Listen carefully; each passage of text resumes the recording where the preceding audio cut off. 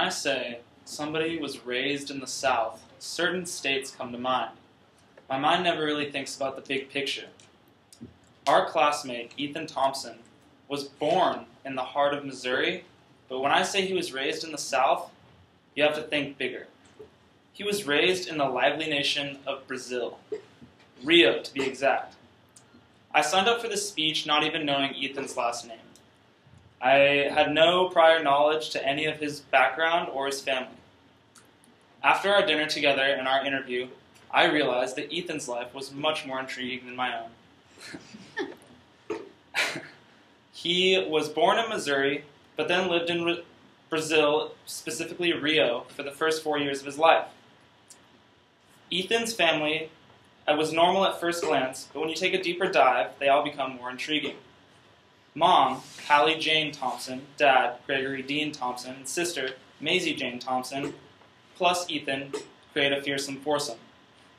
Living originally in Missouri, the family moved spontaneously to Rio, where they spoke a hybrid language of Portuguese and English, which Ethan continued to speak until kindergarten, back in the United States, when his parents informed him that he should probably stick to English. Ethan was raised playing multiple sports, including lacrosse, basketball, and football, all throughout his high school career. Crazy fact about his sports career, Ethan has broken his right arm 3 times, left arm twice, left leg twice, right ankle once, all playing football or basketball. I had to read that because it's crazy. Ethan's college life is also very active, but not exactly in the same ways. As a kid, Ethan in 8th grade experienced one of his close friends who was diagnosed with cancer, and Ethan recognized how terrifying that diagnosis was. In college, he decided he would try his absolute best to do something about that fear.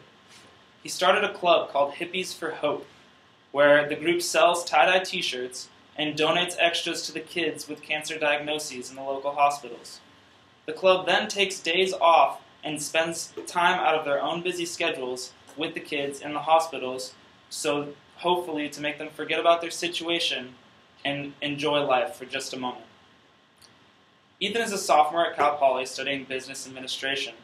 He is trying to focus in real estate finance, and some of his hobbies include hiking, and his favorite spot is the P in Poly Canyon. Ethan took comms in order to improve the professional aspect of his public speaking so he can have success later in his career. Throughout my interview with Ethan, I found out there is much more to him than meets the eye. I hope everybody in this classroom got to learn a little something extra about our classmate Ethan Thompson. I enjoyed learning these things about him, and hopefully you did as well. Thank you for listening.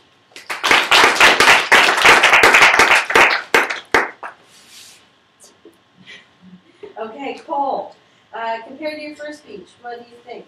The first speech I had was the oral interp speech, where I tried to memorize the whole thing, and I don't really like to do that. Usually, I like to get information and then just try as much as I can to talk off of the information, because I feel like I stumble less when I do that. So I think that was good. I did have to look down for certain specific details, but I tried to keep eye contact as much as possible. So yeah, I felt like I stumbled less and hopefully looked up more. So that's good.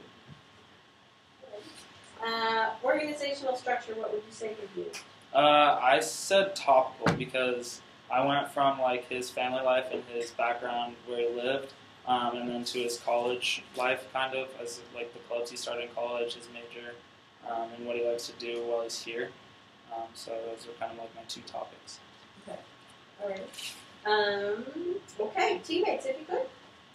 Alright, so I focused on delivery, and you had a very clear speaking voice. It was very steady, a lot of confidence when you were at the place when you were speaking.